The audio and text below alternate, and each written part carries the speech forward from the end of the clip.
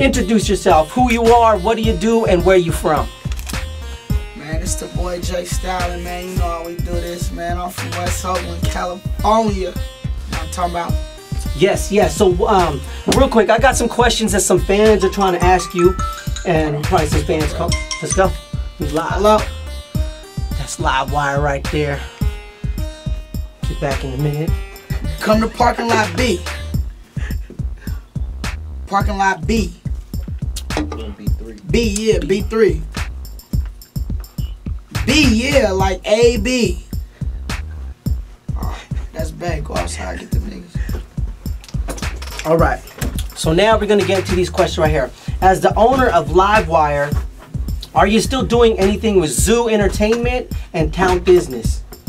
Yeah, Town Business was a sub-label that we did under SMC. Yes. So SMC folded. So we really ain't doing the Town Business no more. But the CEO of Town Business, Stretch, is still my manager. So, you know, me and him, we still work together, but we just not doing Town Business no more. And yeah, I still work with the mechanics. You know, Zoo Entertainment, that's a subdivision of Livewire. So, you know, we always gonna work together. Oh, okay, for sure. So, when did Livewire get created? Was that your own label you started yourself? Yeah, I started Livewire, and as it got bigger, I brought in, you know, other like me and Shady. Shady Nate. Me and Shady, you feel me? We started it, you know, and as it got bigger, we brought in the 50 Riches and the Stevie Joes and the Little Retros and Kiwis and, you know, the people on the label. Yeah, the Little Bloods, everybody. For sure. Okay, so what is the hardest thing you had to go through coming out of Oakland, California? Temptation. Why is that? Temptation is the hardest thing you're gonna deal with in California, in Oakland, because, you know, like, you might want to kill somebody, you feel me? But, you know, you gotta think of the bigger picture, you know. Yeah. And, you know, like, you see all your friends selling drugs, you know, some of them young. When I was in high school, I had friends, you know, in high school selling drugs, driving to school, 14, 15 years old, driving to school. So, you know, wow. I seen that and I wanted some of that money too. So, you know, like. Getting into money, man, how did you get into hustling candy bars at the BART? My homies was doing it. Why did you hustle candy bars, or how did you get into that? Because they were your buddies? They used to come to school with a pocket full of money, and I'm like, how y'all got that? I know your mama ain't gave you that. Like, yeah, we be selling candy after school. Like, hey, how old I need was to go with y'all. How old was you when you started doing that?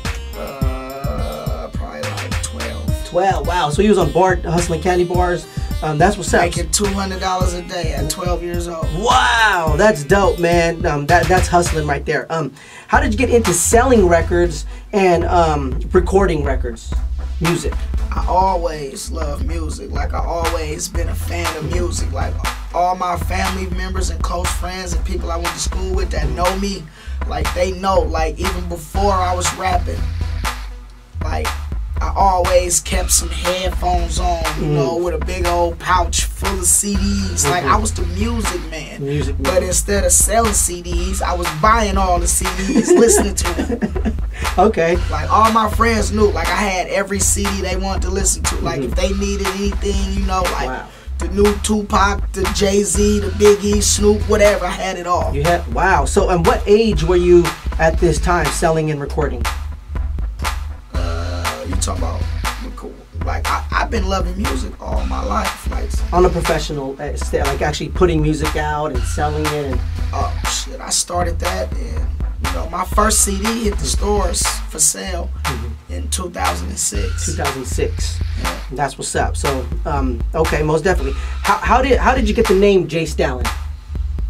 From Joseph Stalin, the dictator. I had to do a history paper on him when I was in the 11th grade. Oh, wow. So I was just reading up on him, and, you know, we got the same initials. My initials is JS too. He was only 5'2". He was short like me. Yeah. You know, so, you know what I'm saying? I like, despite all the killing he did, I like the structure that he built and what he stood for. You know. So so I took that persona. That, yeah, okay. And then I read something that like you was like saying that you're small and you're smashing on everybody like how he is or something like that. Yeah, I'm little, man. I'm smashing. Okay, that's what's up. So another question. What's your most memorable moment in your career so far? My most memorable moment in my career was seeing the smile on my mama's face when she saw me on MTV. Wow, how was that? It's priceless. Yeah, most definitely. How did you get connected with getting on MTV like that? My manager's name did it. Will and Stretch. You gotta holler at them.